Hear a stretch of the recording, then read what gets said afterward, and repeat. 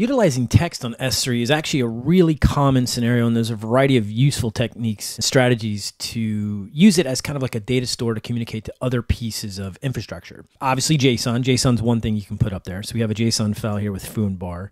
There's other text files you can use for lock files to signal that a process is complete. Just a variety of ways. I like JSON the best just because everyone speaks it, and putting text files is such a common thing to do.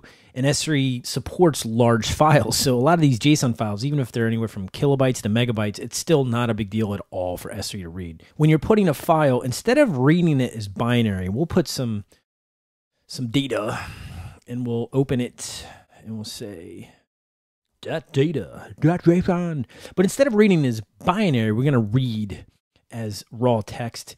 And that's going to give you a stream. We don't want that. So we want to read the actual contents of the data stream. And so just, raw text. That's all it is. And if you wanted to, you could literally paste it here, like copy and paste that. But we're just going to use the raw data from this text file because I think it's important to see that JSON you're going to get. Instead of reading it out, let's ignore the response now. Let's go ahead and read that response. So we'll go response, client get object, and copy pasta. And what we're interested in here is the body. So we're going to get the raw text, which is response. And as you know, it comes in the body.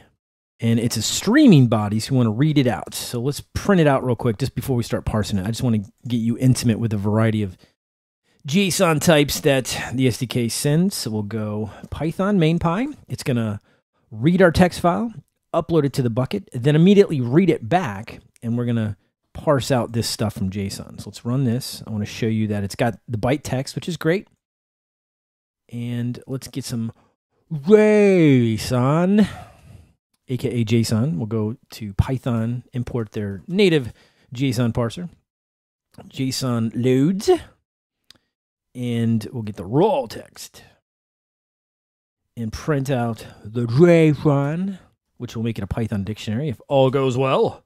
There you go. So you got a Python dictionary, and we can even read out the foo part just to verify it's 100% there. There you go. So that is a common way to write text to a bucket and read it back out and parse it.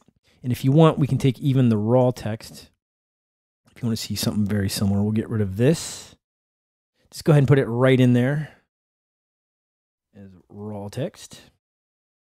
Run it again, and you get the same exact result. It's just another way to do it. Really fun way to upload text files, use it as a data store, communicate via JSON. S3 is very flexible, has a lot of uses, and this is just tip of the iceberg. So that at least shows you how to read and write text.